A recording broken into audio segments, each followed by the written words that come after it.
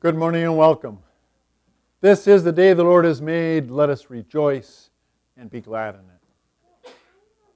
The Apostle Paul puts it best when he says and writes at the end of our second lesson for today that there is nothing that can separate us from the love of God that is in Christ Jesus. Our God is so powerful, He won't allow anything to get between His love and us. Let us worship Him. We begin with the singing of our first hymn, which is hymn number 735.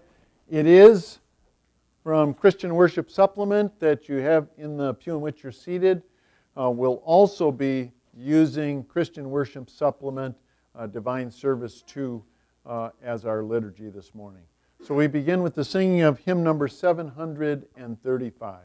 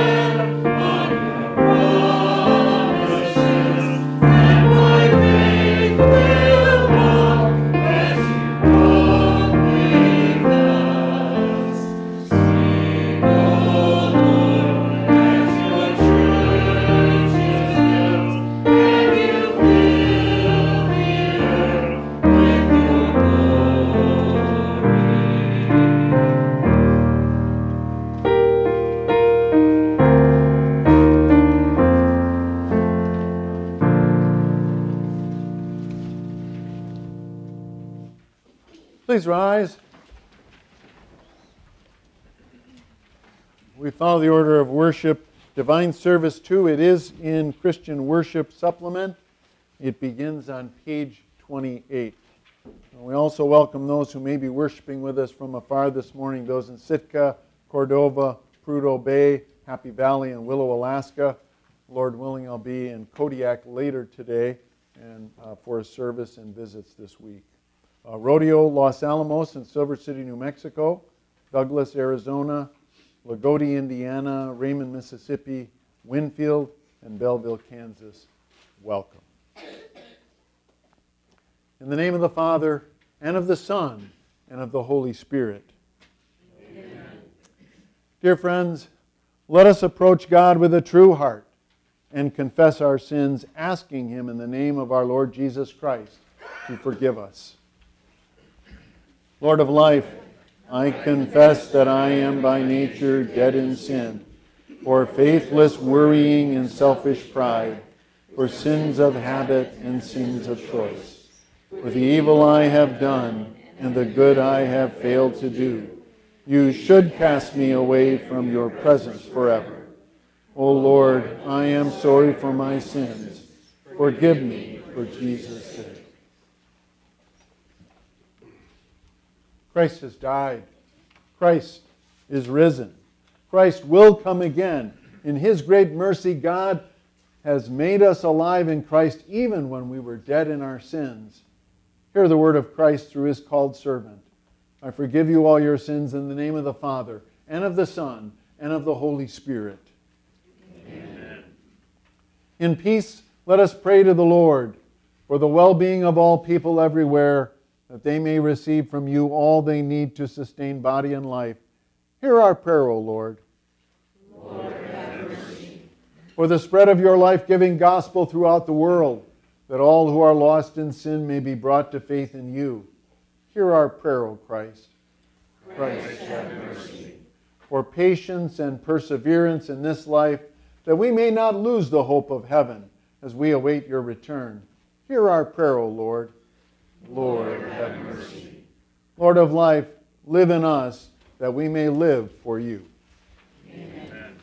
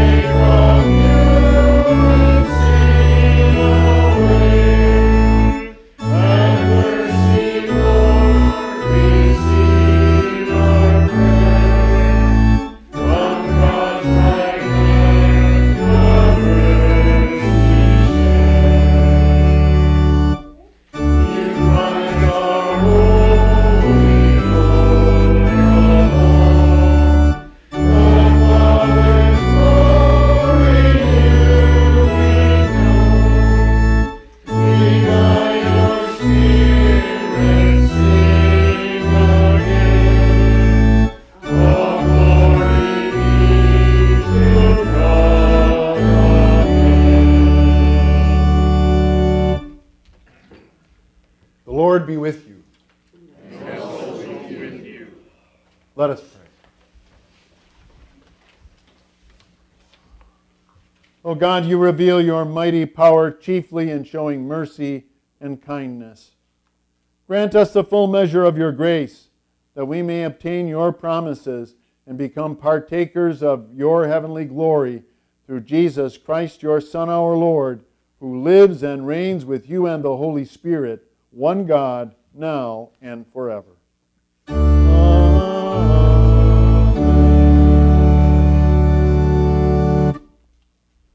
Please be seated for the scripture readings.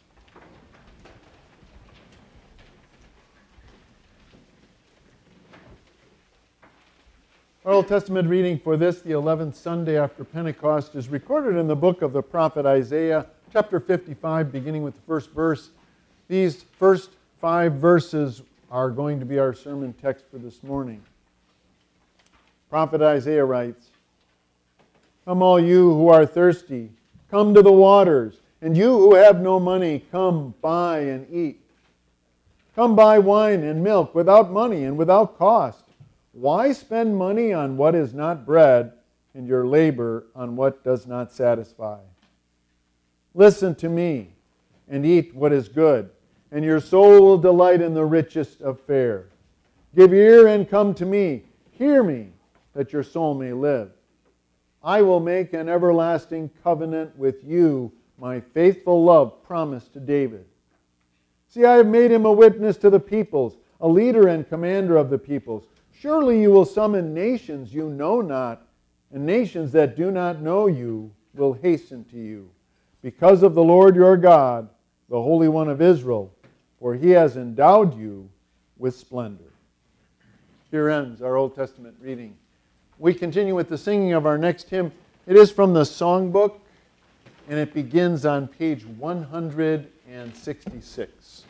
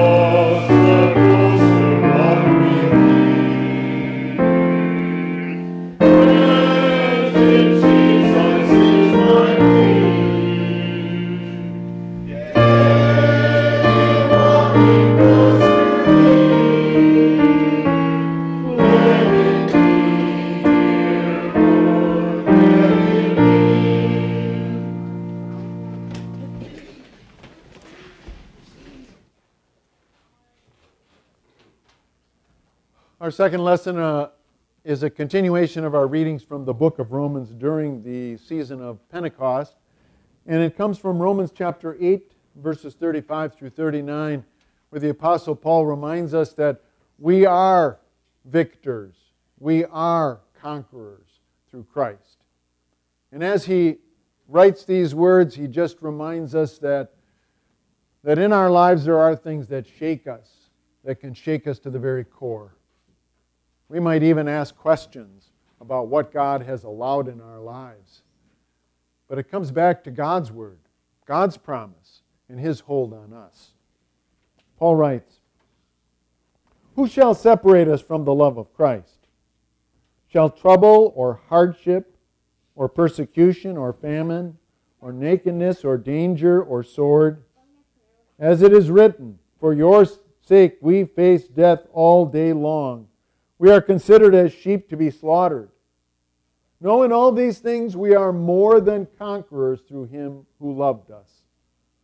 For I am convinced that neither death nor life, neither angels nor demons, neither the present nor the future, nor any powers, neither height nor depth nor anything else in all creation will be able to separate us from the love of God that is in Christ Jesus our Lord." Here ends our second lesson. Hallelujah. Jesus replied, "If anyone loves me, he will obey my teaching.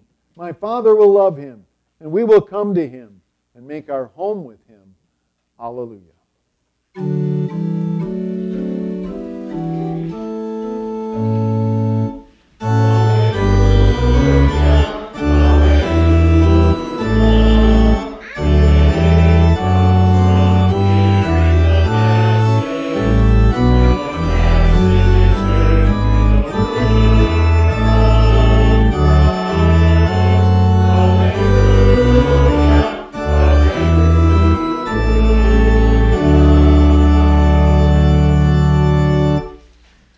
Please stand for the gospel reading.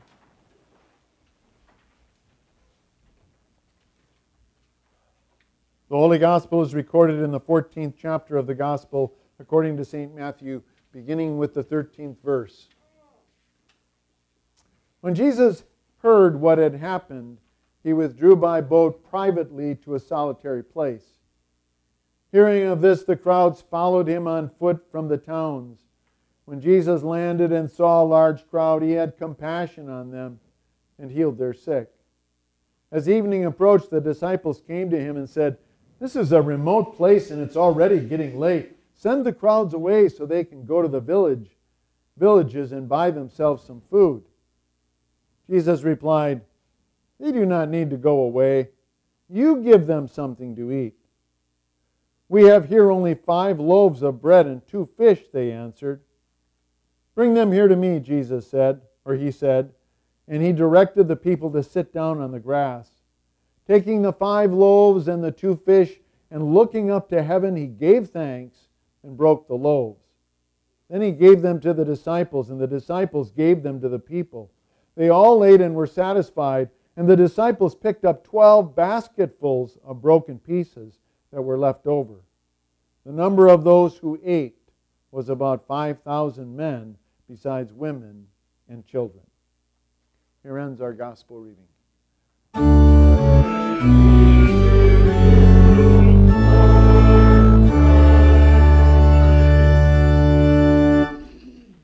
Please be seated. We continue with the singing of our next hymn, hymn number 433 from the Red Hymnal.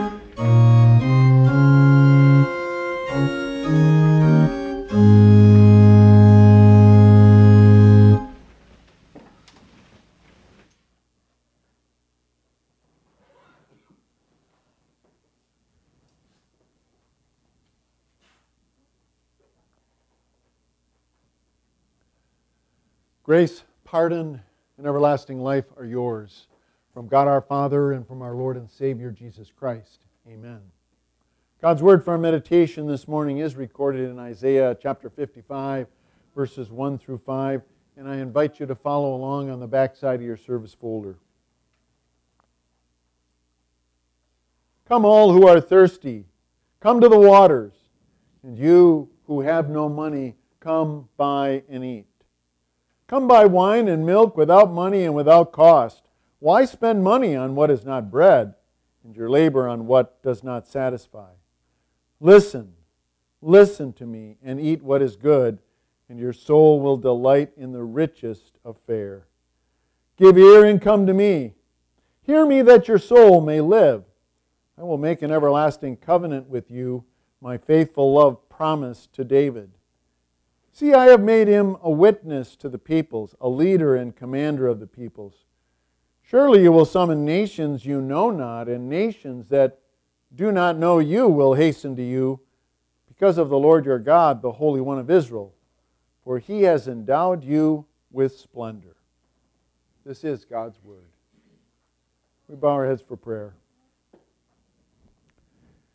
Heavenly Father, as we hear your word for today, make us hungry and thirsty to hear more that comes from your lips into our hearts. Bless your word. Send your Holy Spirit to strengthen our faith. In your name we ask this. Amen. Dear friends, you may have heard the adage, give me a fish and you feed me for a day. Teach me how to fish and you feed me for a lifetime. Well, there's a kernel of truth there. I suppose that presupposes that we're just going to be eating fish for breakfast, lunch, and supper the rest of our lives. But we do know that when it comes to eating, there's a lot of different variety of things that we can eat out there to sustain the body that God has given to us. And it's that variety, I think, that causes us to delight in a good meal. But even the best meal that we can ever imagine is a meal that only lasts for a couple of hours before our stomach starts to grumble. And maybe those visions on television or on the internet of food cause us to run to the refrigerator so that we can take care of the hunger pains within us. We need constant sustenance.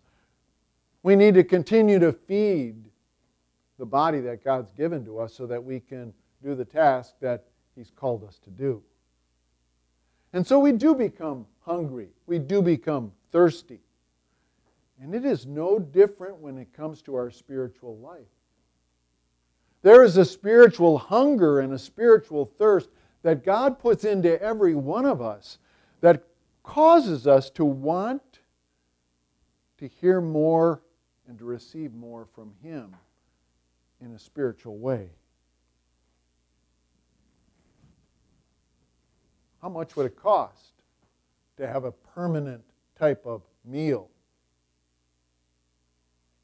How much would it cost to take care of the spiritual needs that we have? There's no checkbook that could write a check big enough. There's no credit card company that would take on that amount. The only way that we could receive that is from the grace of God. He's the one who paid the price with His Son's life, death, and resurrection for every one of us. And for us, in a sense, it really is the bargain of a lifetime, because it doesn't cost us anything, and yet the cost was more than we could ever imagine. Because the price of eternal spiritual satisfaction is the lifeblood of God's own promised one, Jesus Christ. But the prophet Isaiah points us to how important it is that we continue to feed on the spiritual food that God has given to us. Isaiah lived about 700 years before Jesus. And he lived during a very difficult time in Israel's history. In fact, it wasn't the golden age of Israel.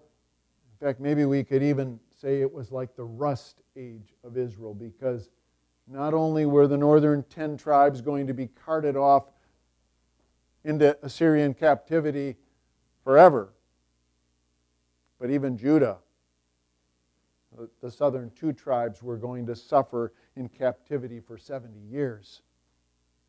Oh, it was definitely a time when Isaiah spoke the words of our text today, where people needed to be hungry and thirsty for what God had to provide for them.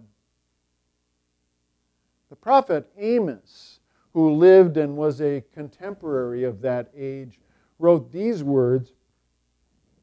He said, "The days are coming, declares the sovereign Lord, when I will send a famine through the land, not a famine of food or a thirst for water, but a famine of hearing the words of the Lord.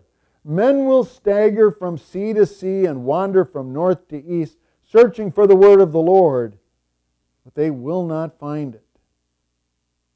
The famine and drought had come that Amos was talking about, because there was now a spiritual thirst, a spiritual famine that was going on. But people could not find the Word of God. Even though they staggered from sea to sea, they could not find it. So the prophet Isaiah wanted people to feel thirsty and hungry for the Lord. He wanted people to realize just how spiritually deficient they were and how weak and weaker they were getting, because they weren't feeding on the Word of God. They weren't listening to His Word and obeying it. The point that God's Word touches us today, Isaiah was looking at a crushed people who now began to search because they were hungry and spiritually thirsty. And his words come on the heels of previous chapters of Isaiah, where Isaiah, for example, in chapter 40, brings them a message of comfort, comfort my people. In Isaiah chapter 53, he talks about the suffering servant that would come in the person of Jesus Christ, and talks about how His life and His blood would pay for the sins of all those, of all people of all time. And now he brings comfort to them as he directs them to the Word of God. "Come, all you who are thirsty, come to the waters, and you who have no money, come buy and eat. Come buy wine and milk without money, without cost. Why spend money on what is not bread, and your labor on what does not satisfy? Listen to me, and eat what is good, and your soul will delight in the richest of fare. Give ear and come to me. Hear me, that your soul may live. I will make an everlasting covenant with you, my faithful love promised to David." Notice it's for those who don't have any money. It's free. It's without cost. That's kind of a strange request, isn't it? The fact that he's saying it's free. Normally when we hear that word free, we put quotation marks around it, because there's always strings attached to it. And someone famously said, there is no such thing as a free lunch. But in this case, God's banquet really is. But people don't believe it, and so they want to pack their own lunch and bring it along. Some of the things that they might pack along would be that the fact that there are things that they have accumulated that they think would be good when it comes to the spiritual hunger and thirst that they have. Maybe it's the life that they've lived, and looking at that life and saying, well, why do I need what God wants to give me when my life is a shining example? Or perhaps they look at what they have done in their lives when they look at the people that they have touched in their lives and how successful that they have been. Maybe what they bring along is a coupon of their good deeds, and say, well, I'm going to throw this into the pot. But in that case, they spend money on what is not bread or on work that does not satisfy. I think there is a lot of spiritual junk food that's out there, and there is no nutritional label that shows us what's wrong with those things. And so the prophet Isaiah points us to what God has given us and what God provides for us. Because we seek the filling of our souls sometimes from things that cannot fill us up forever. Worldly solutions to find a satisfaction with our continually falling into sin don't really offer the satisfaction that we need. Sometimes people might say to us, well, just try to behave better. But try as we might, we keep reinventing and falling back into the same sins that we've fallen into before, and along the way probably inventing some new ones. Some may tell us that our problem with sin is that we just need to change our definition of bad behavior. They say just forget that Victorian morality because it's outdated. Or they say the Bible isn't relevant for our day and age. We've got to change with the times. But the strange thing is that the sin keeps happening in our lives. And even if we call it by a different name, we still reap the negative consequences whether we think of them as sins or not. What are we going to do? Where are we going to go? How are we going to deal with this in our souls? Where is the peace that we need so that we can go on to tomorrow and the week that lies ahead? You're invited. You're invited to God's banquet today. And that's what Isaiah is telling us. He's saying we're invited to come to hear what God has to offer us. We're invited every day to come, to feed at His table, so that the spiritual needs that we have are taken care of. So that the uneasiness that we feel in our hearts and in our souls, and maybe the emptiness that is there, can be filled because He has exactly what we need. We're probably a lot quicker today than we were in years back to pick up on a good restaurant. If somebody mentions a restaurant, well, a person can just Google that restaurant and immediately it pops up and you've probably got a list of maybe 25 or 30 comments, each one giving so many stars. That might be just enough to say, you know what, I'm going to try that place. There's a lot of people that seem to like it.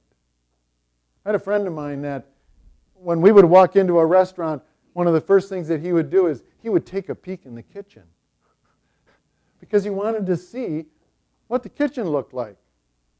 And he didn't always normally tip the server, he would tip the dishwasher.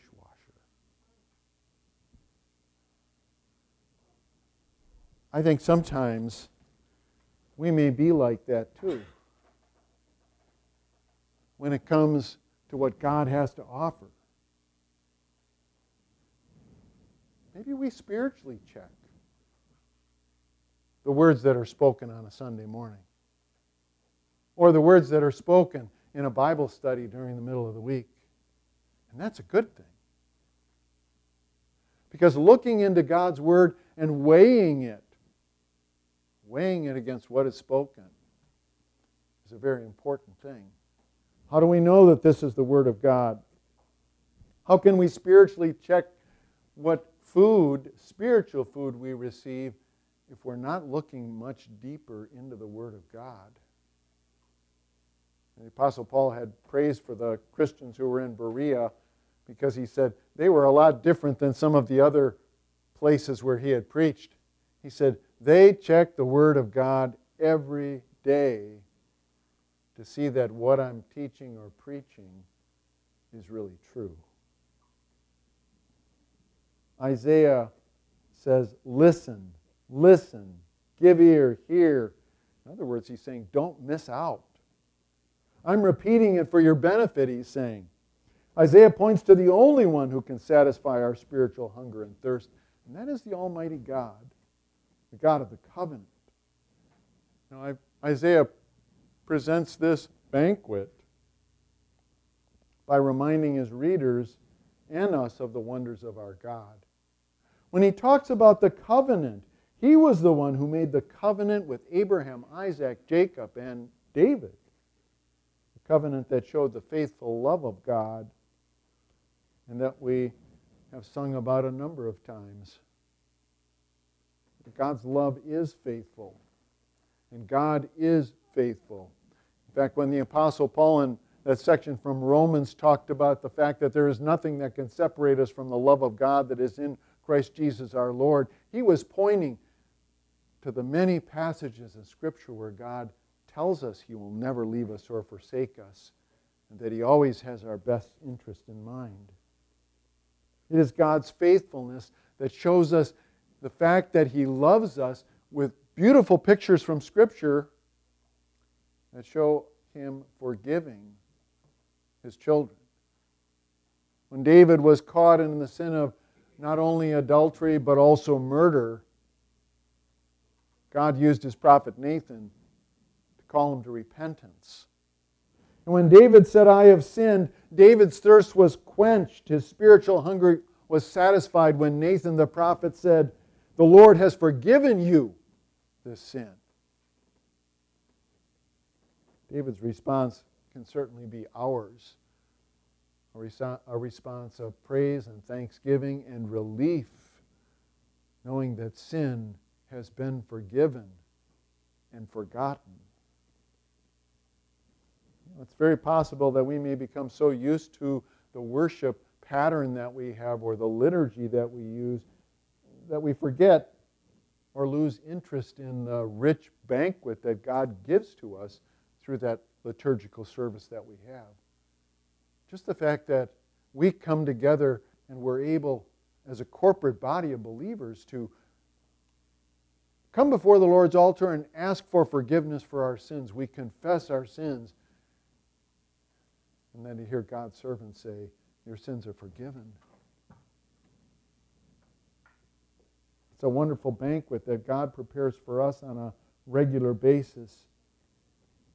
Isaiah alludes to getting back to the essentials of God's banquet when he says, "Your soul will delight in the richest of fares, that your soul may live." What is it that God sets before us that takes care of even the thirstiest or most famished person spiritually? It's the Word of God. It's the Word of God, the gospel in word and sacraments. Look at the banquet that God prepares for us today as we dine on the body and the blood of the Lord, in with and under the bread and the wine. When we hear His words given and poured out for you for the forgiveness of sins, that is something that does fill our souls and our hearts with peace, with comfort, and with hope. What a rich banquet that satisfies our every need of forgiveness, our need of peace with God, our need for the assurance of eternal life. There is no end of the spiritually rich food that God has in store for us with His Word and His sacraments. And so He invites us. He invites us to come, not to just look, but to partake of that to our good. I can still remember last December, a couple came and knocked on my door and they handed me an invitation.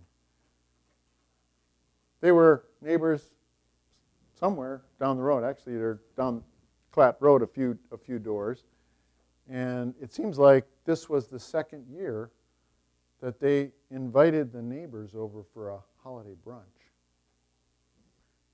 And I was surprised. I think the year before I had gotten it maybe a week late.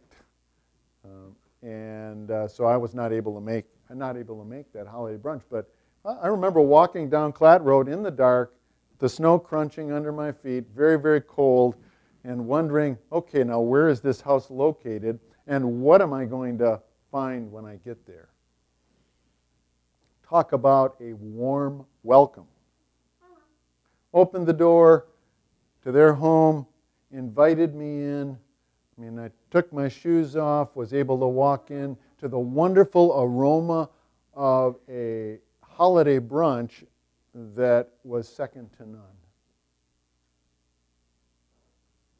The sights, the sounds, the smells of that breakfast were amazing. They didn't even know me, although they said they did, because they saw what was going on here at the church. They had seen me outside before, so they knew me by sight. But they opened up their home and they offered fresh pancakes. They offered all kinds of toppings, from birch syrup to maple syrup, warm birch syrup, warm maple syrup, and everything else you can imagine that would go on top of those pancakes. Pastries, freshly made, and hot coffee that was second to none. They invited me in. Wow, a lot of other neighbors were there. In fact, I think Morgan and Joe came up from their home, and because they were invited too. It left a big impression on me. The neighbors of mine would invite me to come over and enjoy a brunch with them. Our God invites us. He invites us to a brunch that is really second to none when it comes to spiritual food that He's given to us. And Isaiah points to that when he says, "Surely you will summon nations you do not know, and nations that do not know you will hasten to you because of the Lord your God, the Holy One of Israel, for He has endowed you with splendor." And the rich aroma of the banquet that our God invites us to is the aroma of His love, of His forgiveness, of His promises of what will come.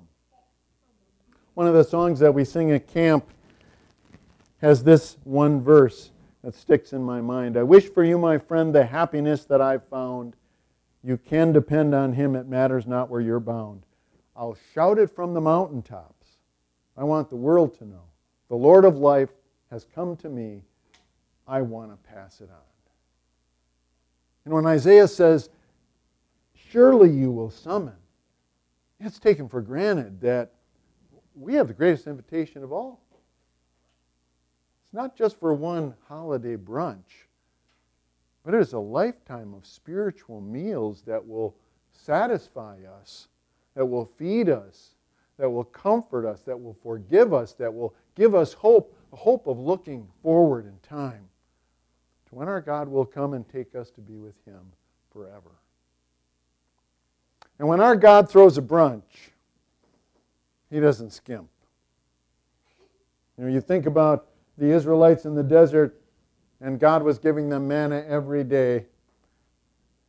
But then they got tired of the manna, and they wanted meat. And so God caused quail to come into the camp. And I get the picture in my mind that those quail were like probably stacked up as high as a person's knee. Oh, God made sure that they had plenty of quail.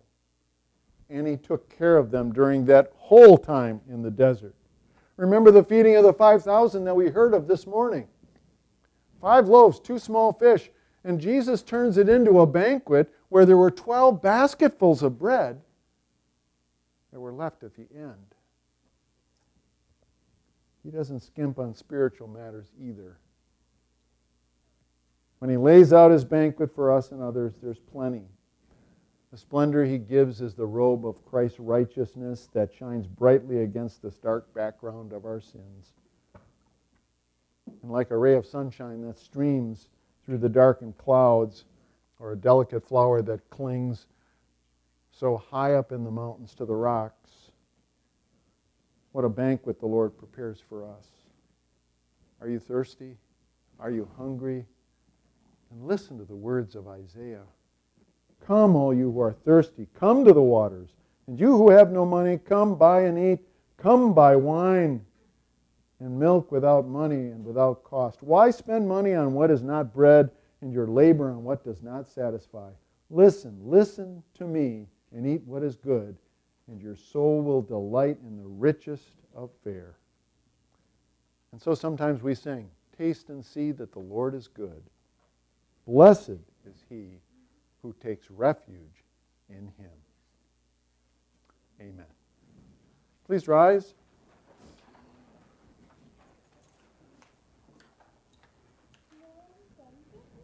And now may the peace of God, which passes all understanding, keep your hearts and your minds in Christ Jesus. Amen.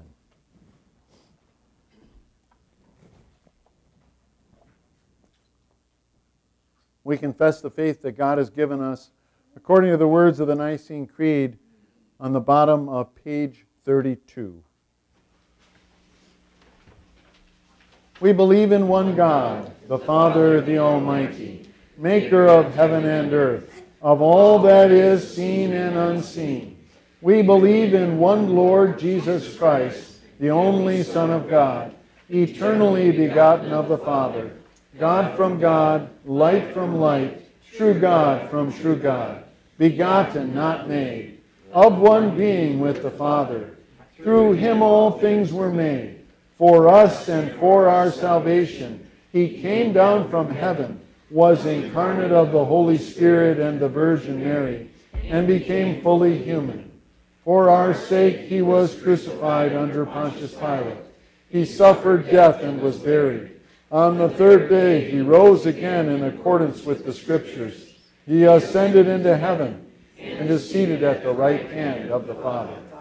He will come again in glory to judge the living and the dead, and his kingdom will have no end. We believe in the Holy Spirit, the Lord, the giver of life, who proceeds from the Father and the Son, who in unity with the Father and the Son is worshipped and glorified, who has spoken through the prophets. We believe in one holy Christian and apostolic church. We acknowledge one baptism for the forgiveness of sins. We look for the resurrection of the dead and the life of the world to come. Amen. Please be seated. We continue our worship as we bring our offerings to the Lord.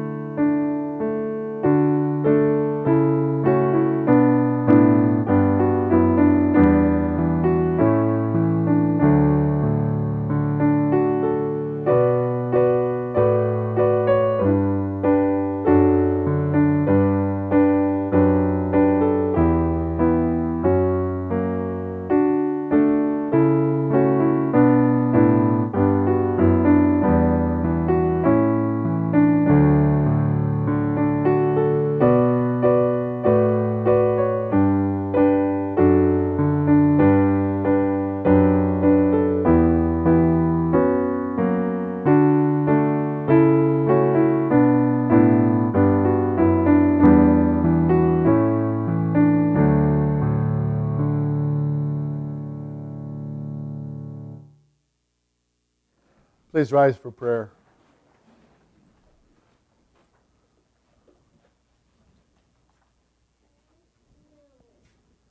Father, for giving us life and breath, talent and energy, we thank you. For income and nourishment, for honest work and opportunities to be useful, we look gratefully to you as our provider. For safety in our travels, we rejoice in the protection your angels give. For national peace, public prosperity, and moral consciousness in all citizens, hear our prayers. Lord Jesus, through you we have the full rights of children of God. What love the Father has lavished on us through our relationship with you. We praise you for saving us and giving your life as a ransom for our sin. May our spirits revive in us the rest and peace of your forgiveness. Holy Spirit, through word and sacrament, restore to us the joy of your salvation. Cause the good seed of the word to produce sturdy faith and godly attitudes and behavior in each believer. We rejoice this day in the fellowship we enjoy in our congregation and our synod. Keep our parish and synodical leaders faithful to their tasks. Make them men of both courage and prayer. Preserve Christ-centered doctrine and practice in our fellowship at all times. Make each of us active in Christian service and supportive of our leaders. Open our eyes to see the spiritual dangers facing those who do not yet trust you as Savior and Lord. Move us to invite them and to share with them the hope of unending life we have in you. Go with us into our world and support us in all we do to your glory. Amen.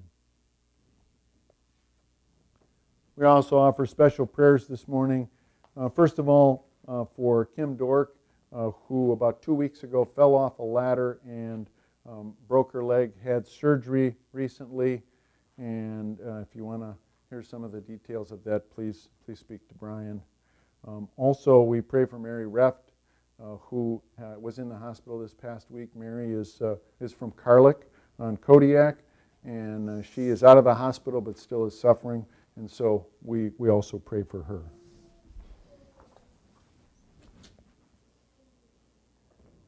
Compassionate Father, in your mercy you transform even sickness and disease into a blessing for your children.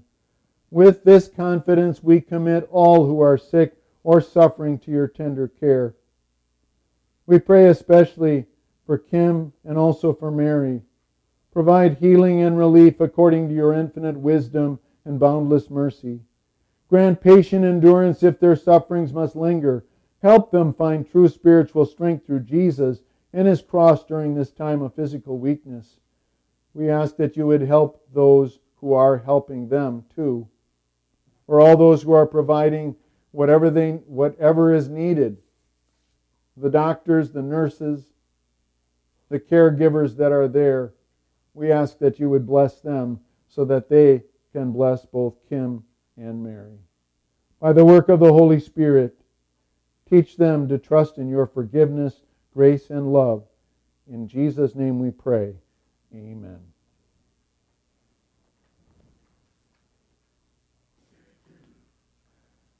We continue with the sacrament on page 33.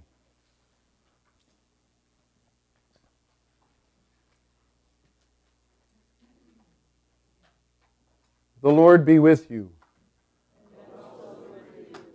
Lift up your hearts.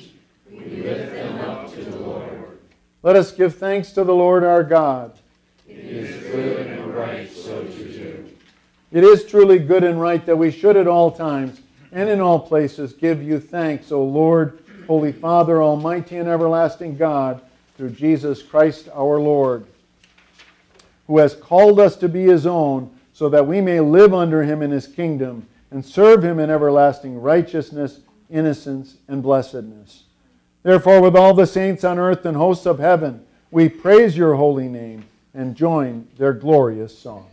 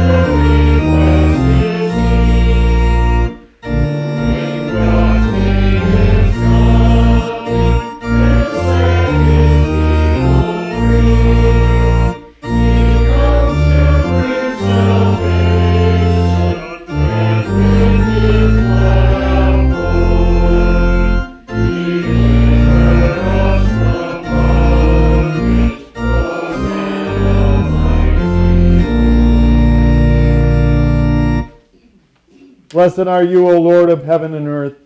We praise and thank you for sending your Son, Jesus Christ. And we remember the great acts of love through which he has ransomed us from sin, death, and the devil's power.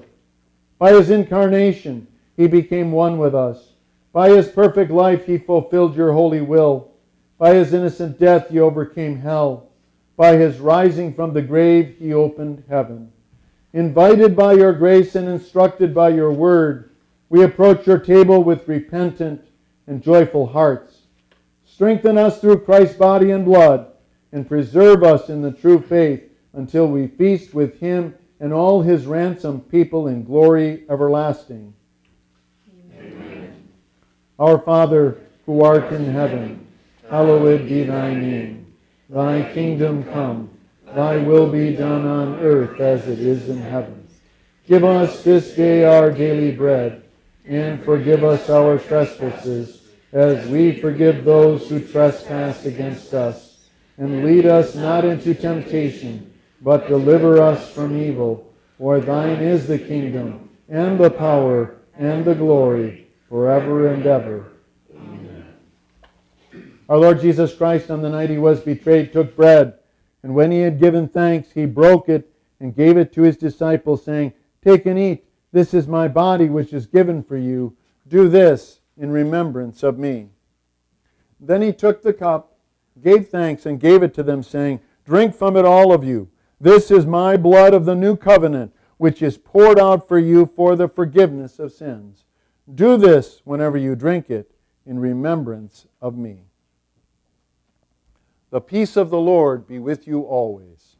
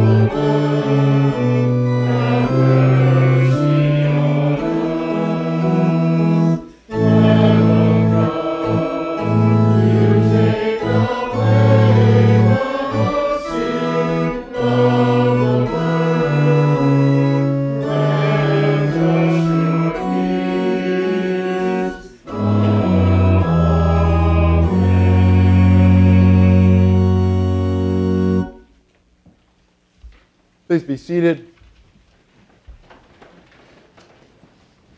We will commune approximately 6 at each table.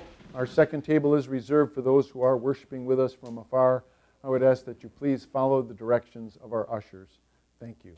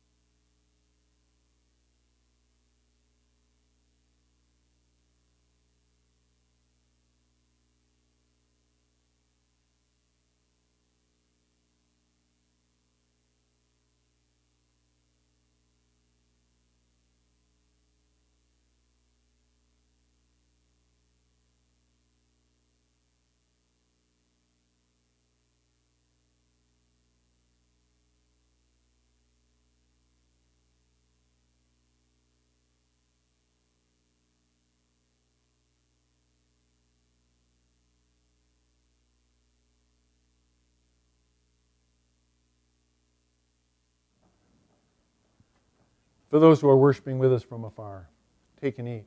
This is the true body of our Lord and Savior Jesus Christ, given into death for your sin.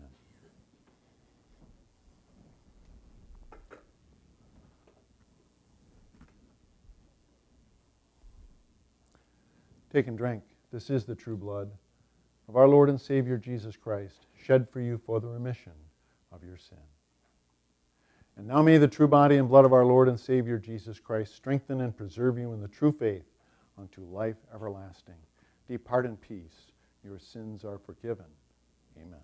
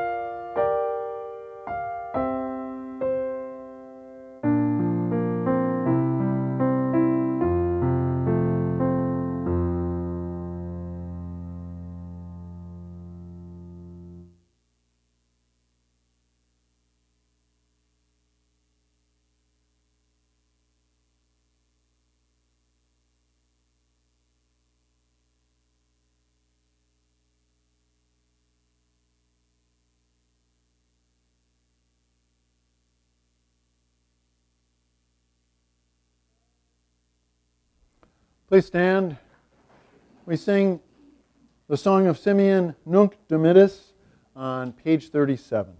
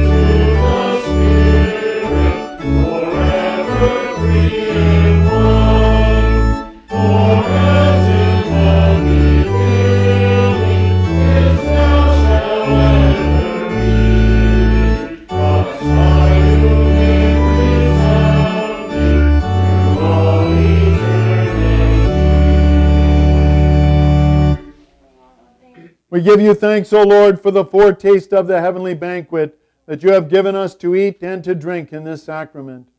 Through this gift you have fed our faith, nourished our hope, and strengthened our love.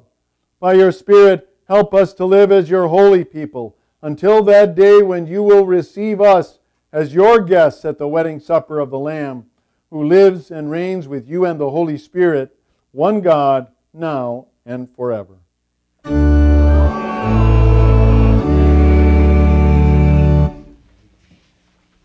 Receive the benediction of the Lord. The Lord bless you and keep you. The Lord make his face shine upon you and be gracious unto you. The Lord look upon you with his favor and give you peace.